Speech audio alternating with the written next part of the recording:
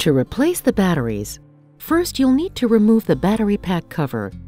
Make sure that the battery pack cover lock is in the unlocked position. The battery pack is unlocked when the notch is in a vertical position.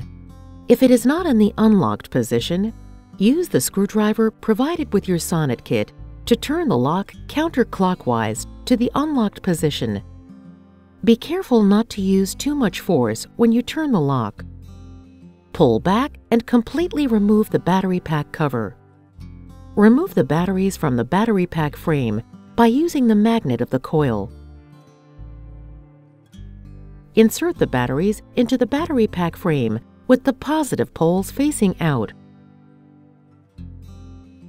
Slide the battery pack cover over the battery pack frame and be careful not to use excessive force.